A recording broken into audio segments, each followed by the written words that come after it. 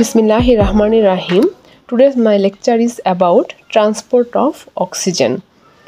For this, at first we must know about the requirement for gaseous exchange.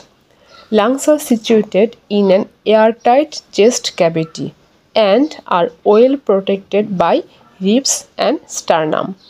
For effective mechanism of inhalation and exhalation, surface must be adequately ventilated.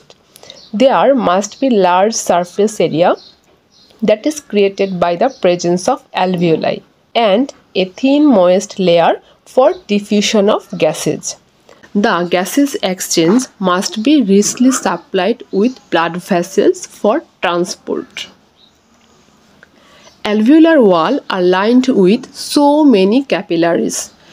In most of the place, capillaries almost touch one another side by side. Often said that the capillary blood flow in alveolar wall as a sheet of flow rather than an individual capillaries. Gases can move from one point to another by diffusion, and causes of this movement is always a partial pressure difference from the first point to the next. During breathing, gases always tend to diffuse from higher partial pressure to the lower partial pressure. In transport of gases, that means oxygen diffuse from alveoli into pulmonary capillary blood because partial pressure of oxygen in alveoli is greater than the partial pressure of oxygen in pulmonary capillary blood. It is transported to tissue capillaries almost entirely in combination with hemoglobin. The presence of hemoglobin in red blood cells allow blood to transport 30 to 100 times as much as oxygen as could be transported in the form of dissolved oxygen in the water of blood. In other tissues of body, a higher partial pressure of oxygen in capillary blood than in tissue causes oxygen to diffuse to the surrounding cells. So, in transport of oxygen, there are 5 steps. At first, diffusion of oxygen from atmospheric air into the alveolar air. Secondly, diffusion of oxygen from alveolar air into the pulmonary capillary blood. Thirdly, transport in the blood. Fourth, diffusion of oxygen from blood into interstitial fluid. At last, diffusion of oxygen from interstitial fluid into cells. At first, diffusion of oxygen from atmospheric air into the alveoli. How occur? Partial pressure of oxygen in atmospheric air is about 159 mm of mercury. And in alveoli it is about 104 mm of mercury. Because of pressure gradient of 55 mm of mercury, oxygen easily enter from atmospheric air into the alveoli. Secondly, diffusion of oxygen from alveolar air into pulmonary capillary blood. Partial pressure of oxygen in alveolar air is about 104 mm of mercury, and partial pressure of oxygen at arterial end of capillary, that means venous blood, it is about 40 mm of mercury because a large amount of oxygen was removed from blood as it is passes through the peripheral tissues. So there is pressure difference is about 64 mm of mercury, which causes diffusion of oxygen from alveoli into pulmonary blood. Thirdly, transport of oxygen in blood in two forms, oxyhemoglobin and dissolved state. About 97% of oxygen carried in the form of oxyhemoglobin in blood. Oxygen molecule binds reversibly with hemoglobin molecule by the process of oxygenation and form oxyhemoglobin. The remaining 3% of oxygen is transported in dissolved state in the water of plasma and cell. This dissolved state maintains the partial pressure of oxygen. Under normal condition, oxygen is carried to the tissue almost entirely by hemoglobin. Fourthly, diffusion of oxygen from blood into interstitial fluid. Partial pressure of oxygen in tissue capillaries, that means peripheral tissue, it is about 95 mm of mercury, and partial pressure of oxygen in interstitial fluid is about 40 mm of mercury.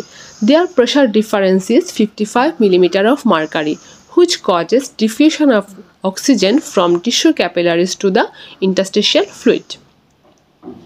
Intracellular partial pressure of oxygen in peripheral tissue remains lower than the partial pressure of oxygen in the peripheral capillaries because oxygen is always being used by the cell. Normal intracellular partial pressure of oxygen ranges from as low as 5 mm of mercury to as high as 40 mm of mercury.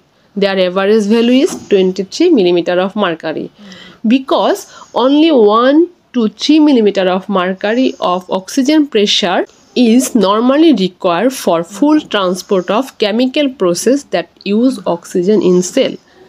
One can see that even this low intercellular partial pressure of oxygen, that is 23 mm of mercury, is more than adequate and provide large safety factor.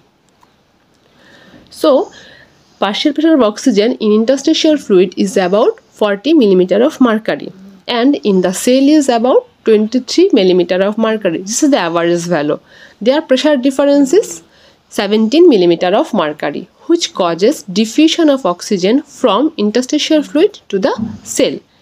In this way, oxygen is transported from lungs to the tissue cells. And during exercise, what happens?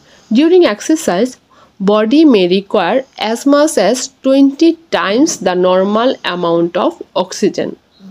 Because of increased cardiac output during exercise, the time that blood remain in pulmonary capillary may be reduced to less than 1/2 of the normal. Yet, because of great safety factor for diffusion of oxygen through pulmonary membrane, blood still become almost saturated with oxygen by the time it leaves the pulmonary capillaries. What is the explanation? At first, diffusion capacity for oxygen increases almost threefold during exercise. This results from, at first, increased surface area, secondly, more nearly ideal ventilation perfusion ratio in the upper part of the lung.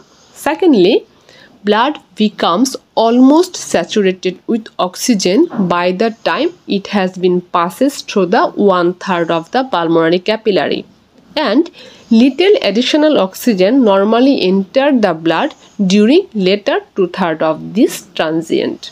This is under non-exercising condition. Blood normally stay in the blood capillary about 3 times as long as needed to causes full oxygenation.